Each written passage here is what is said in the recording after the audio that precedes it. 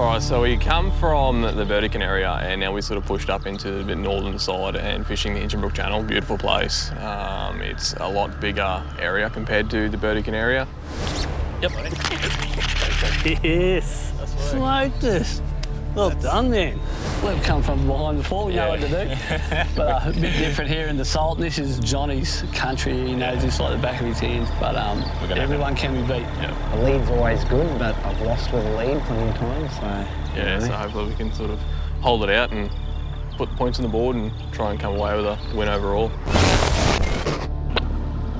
Anglers, 3, 2. Do it. Good luck, boys. Good luck. Thanks, mate. Good luck, boys.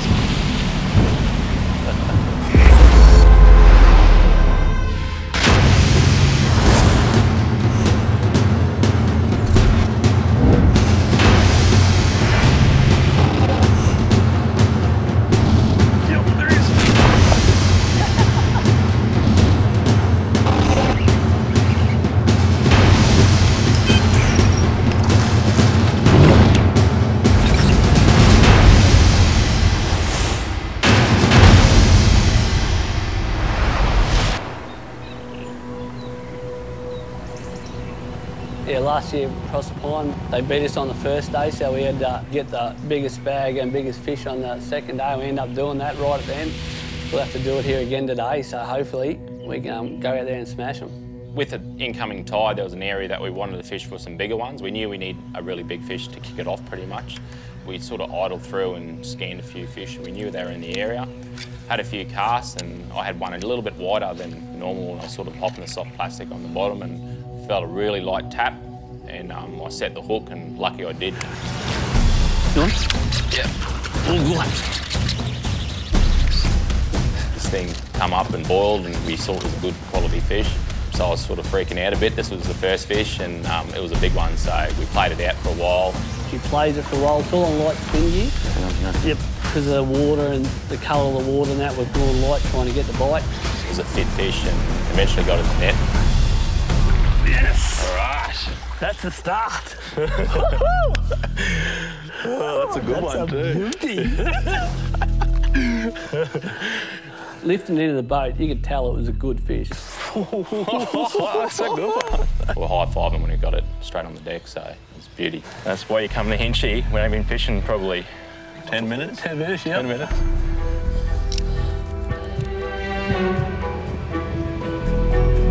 We had a game plan to catch some bigger fish from the start to try and ease the bag into some nicer fish so we didn't have to worry too much down the track. But we pushed into an area and we ended up drifting up a little creek, and I cast it over to one sort of side of the bank and got a bite. Yep. So we fought it and put it in the net and got him in. First point scorer. It was a nice one in the bag, just to sort of break the ice. It's definitely a nice little barra. Good? Looks barrish. Does look bearish. Might be small, but boiled anyway. It's a good boil. Oh, it's Jack. Jack? Don't worry about it. Really good one too. Little dots on it. Here are the rules and points guidelines for round 2 of the AFC Barra series at Hinchinbrook. Target species is barramundi. Anglers will fish a 5-hour limit over 2 sessions. Their bag will be determined by their 10 longest fish. A legal fish must be caught to register a point. A bonus point will be awarded to the team that catches the longest fish. Let's do it.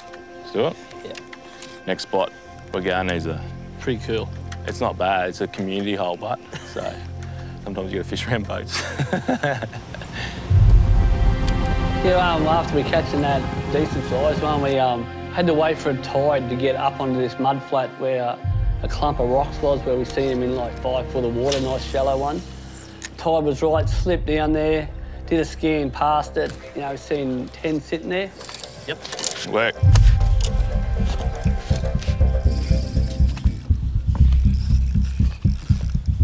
What's that on? We got a good one there, so that paid off going to that spot to get that one. Putting a good show. Yeah, he's putting on a show.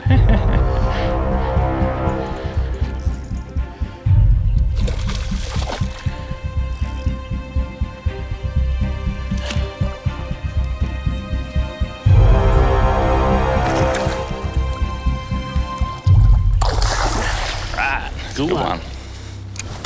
Boom. So we had in our heads that we wanted to get a couple of big fish early. Didn't happen. We went to where we knew we'd catch numbers, and we got on a flurry like we expected. Oh my God, man. It was pretty much a fish one after the other. Oh my God. Big Barra, see what happens? Wow. 29, Luke. It's very, very cute, Barra. But we don't need him, so he's going to go back. Luke was going good with the plastic. He was plucking away at the smaller fish, and I was getting the odd, there's one, that's a nice one too, nicer one on hard body. And that's what we expected. From there, we got up near our bag and we decided, look, we've got enough fish, we're going to catch more, let's go try upgrade. Is that 8 or 9?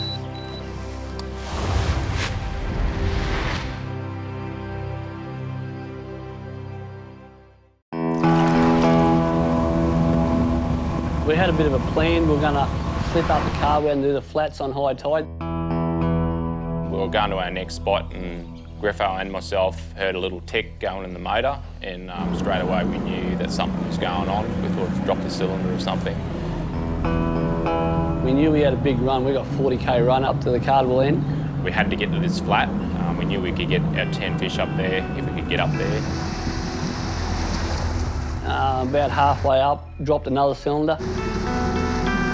It got worse as we went up the channel, so we were looking at each other, dreading what was going on. We knew we were struggling. We managed to get up there without breaking down along the way. We got to the area, couldn't see Team Firefly anywhere, so we were assuming we had the place for ourselves. Oh, there's Johnny. Oh, bastard. We go around a little point, here they are, right where we wanted to fish. We've got the whole Hinchinbrook, like 50k of it, and they're within 100 metres of right where we wanted to fish. That's what happens when you've got two good anglers together. You can have that drama all the time. So we were fishing the Cardwell Flat there, and we knew the boys in Team BCF were definitely going to come down that way on that stage of the tide. They're definitely coming this way, aren't they? They want to have a chat, do you reckon? They started driving towards us. The motor didn't sound right at all. The motor doesn't sound great. You might have to fix it, Luke. Katsoras from Team Firefly is an airport mechanic, so we thought he might be able to see something that we hadn't seen. So we went over there, the boys helped us out. Leakey tried to have a look with the boats just floating, but they were waving in the wind a bit, so we found some shallow water. Yeah, Griffiths! Oh, he's getting his kit off. Craig, he's a fit man, like, straight down to his jocks, no hesitation. He must do it all the time in front of the boys. Can you keep watch out there, brother? Yeah, Craig was hoping there'd be a couple of backpackers driving past or something, I think. Oh, yeah, not to be. It was definitely nerve-wracking standing next to Craig in his undies. It was definitely a bonding moment for both of us. We're really close friends now. But yeah, no, it was hard to keep an eye on the motor. Oh, how's that? Is that nice in there, Griffo, or what?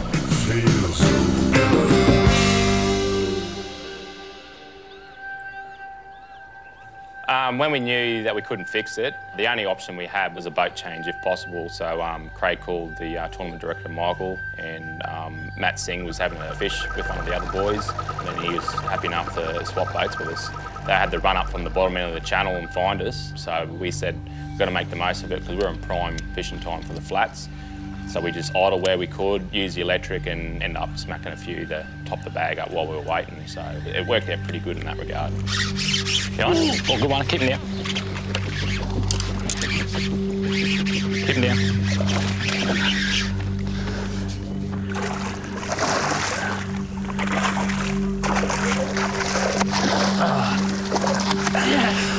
Craig started getting bites straight away, so I had to pretty much get going and get refocused. So rolled up over a few snags and I hooked up a nice little fish.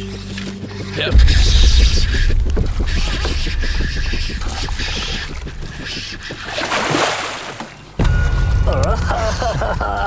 Just sort of changed the direction a bit and got us back in the game, so we were happy with that.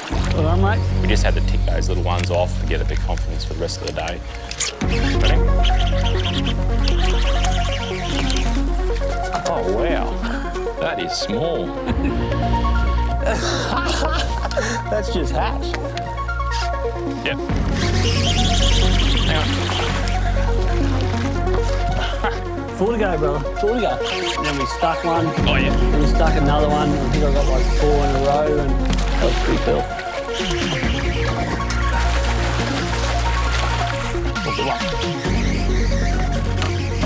Hang on. Yep.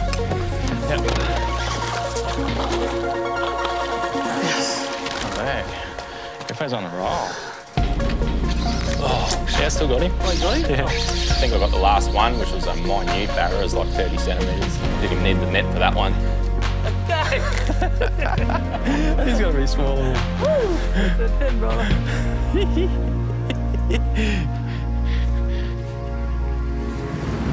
The boys, they were following us in the AFC boat. They hanged around there for like an hour waiting for us to do our thing. So Matty Singh come over, give us the boat, give us a hand and swapped all their gear from one boat to the other and let us keep fishing. So that was pretty good of them.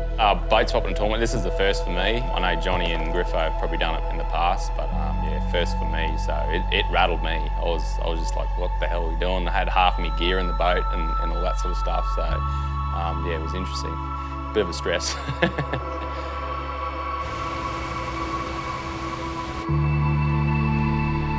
So far. The other guys broke down. We got a bunch of fish. We kind of know that they've got a couple of nice ones. Yeah.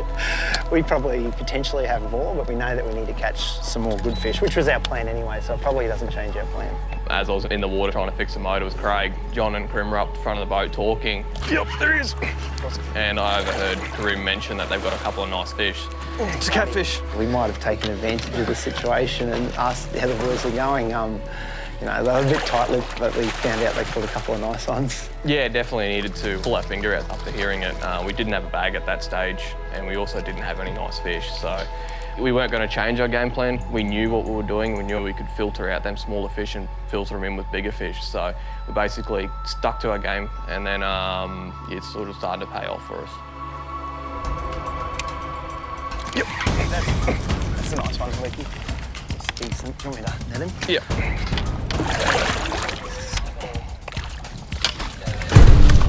Luke was doing exactly what he was supposed to. He was getting numbers of fish and getting him in the boat easy, and you know, we had close to a bag and confidence to move on and try to target bigger fish because we've got the little ones. Let's spend some time chasing them.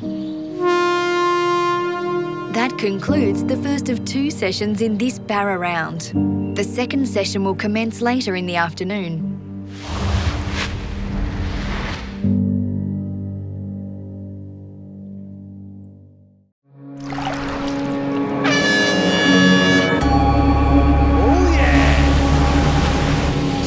Lunch finished, we went to our large fish spot again and sat on them for a little bit because there wasn't the numbers of fish to hold us there long enough. So we left, went back up the creek that we had sat on there previously, caught some little ones earlier in the morning.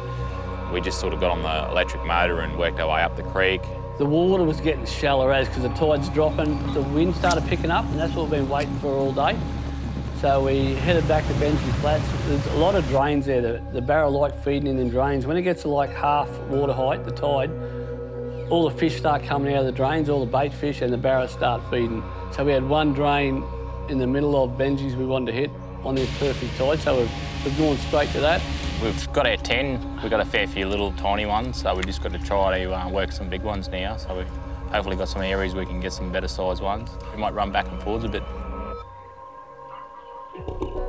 Yeah, I think we're doing all right here. Probably won't get the numbers now, but we're going through spots where we think we can catch legal fish, which is what we'd planned. We didn't get them this morning, but we're slowly getting there. We've got 2 legal ones now with like a bag of legal ones. With that next bank we went to, John called it wasn't going to be a high number, but was definitely a spot where you could get your nice upgrades. There's one nice one. Oh, it was a 60. John cast it in and rolled a nice one. It was a mid-60 fish. So it gave us confidence straight away that they're going to be there. There's a little spindly tree in the deep right next to the boat, so I sunk it down just off the rod tip and second twitch, got a bite. That's a good one, that's a good one. Oh. Trying to pull his head around, I went a bit hard on the old reel and snapped my handle in half. It was mayhem at that point. This one. Yes! Yeah, it's awesome to have. Like, they're the ones we wanted. Average 60 centimetres over 10 fish, it's what you're chasing. Snap my handle off. So that was our 10th fish. We did talk about once you get that 10 fish, we can relax. You fish differently. You go back to your sort of standard fishing as you were just going down the creek with a mate. We had our bag. We've got flexibility now. We had a lot of spots that we sort of had them mapped out in a particular order to location-wise and tide times so that they flowed onto each other. And now we can jump between spots and chase illegal-sized fish. Come on, Luke! We need them. We're in Benji Flats. It's a pretty popular area. We're running past them. I've looked at the GPS. It's where we wanted to pull up. Exact same drain. That's not good. Locally, it's got the big boat passage and small boat passage. This is a series of little waterways that connect with each other and heaps of little drains and plenty of mud. Yep, Barra. It's a haven for Barra. They're always there in that region, so you just got to find where they're feeding at that stage of the tide. Right. Should be enough Is that for 'em. right? Angel Rings is another sort of a rocky point in the main channel area. It always cops a lot of wind, current. You need that for barra fishing. With the rock, they hide in there, and there's always fish there. There's one. Net? Yeah, it's probably maybe an upgrade. It's an upgrade. It's an upgrade, but it's not the upgrade we want. That one's not an upgrade, is it, Leaky? That's definitely small. The Seymour River is just north of where the Herbert comes out. It's got some big sandy flats at the front. There's also some big snaggy banks, which we love for the barras. So there's some deep water there and they hold some good fish. Oh, you see the bite? Yep. Got him? I don't think it's a barra. Is it Trevor, is it? Barra. Granta. It's a flathead. Rocky. Caught. Come on, Piranha. You're kidding me. Yep. Oh, I don't know if it's a barra, but that's a jack, I think.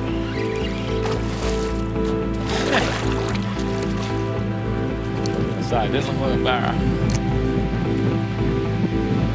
We're getting all the stuff we don't want. Huge. He's a good jack. Coming up the channel.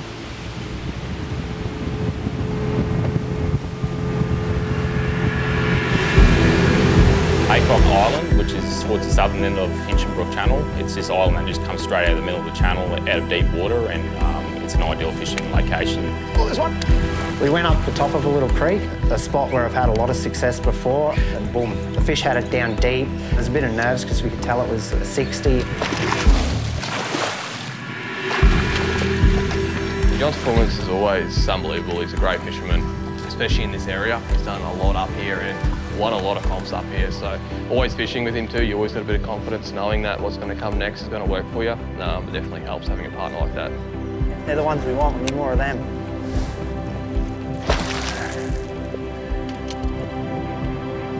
Yes.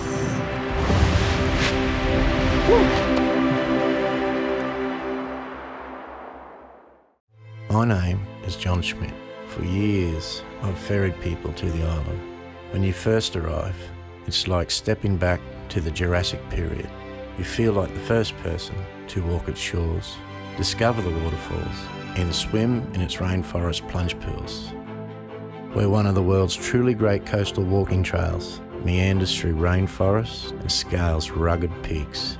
There is literally nowhere on Earth like Hinchinbrook Island.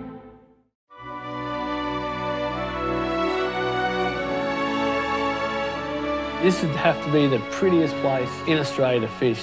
Hinchinbrook Island, I'm sure Jurassic Park was filmed there.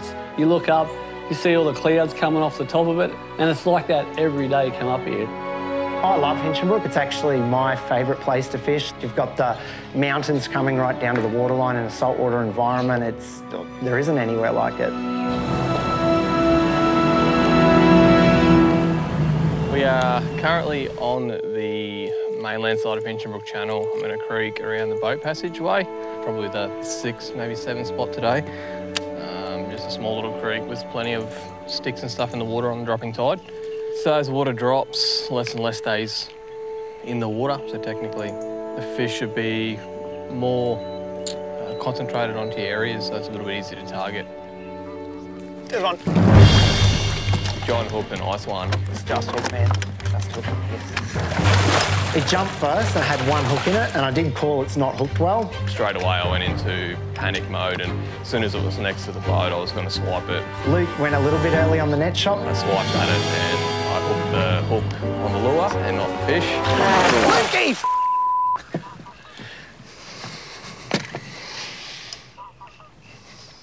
was horrible. I don't usually blow up when I lose a fish, but I did in the moment. This is probably the worst moment in my tournament fishing career. I knew it was an important fish. It was definitely over 60, up into the mid-60s, and they're the ones you don't want to blow. But, you know, we're over it now. These things happen.